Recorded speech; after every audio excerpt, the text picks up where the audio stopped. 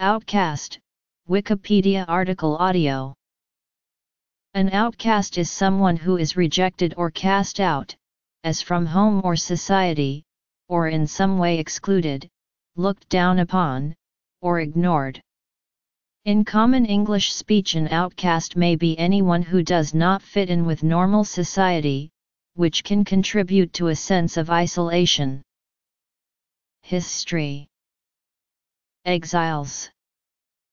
In the Bible. In ancient Greece, the Athenians had a procedure known as ostracism, in which all citizens could write a person's name on a shard of broken pottery and later place it in a large container in a public location. If an individual were to have his or her name written a sufficient number of times, they would be subject to ostracism and banished from the city for 10 years.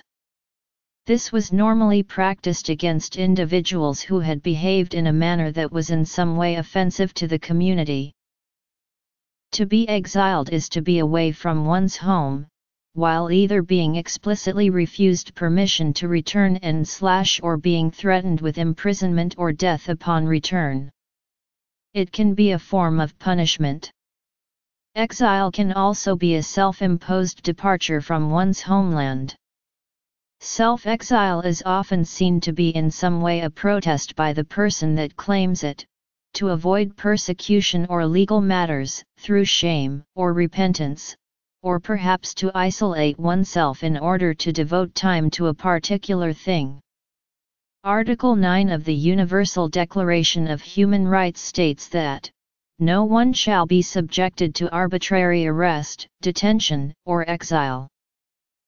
In the Old Testament, Ishmael, the son of Abraham, was cast out after the birth of Isaac, his half-brother, who is considered the forebear of the Israelites. Genesis 16:12 of the Bible prophesies Ishmael's life as an outcast, and he will be a wild man, his hand will be against every man, and every man's hand against him, and he shall dwell in the presence of all his brethren.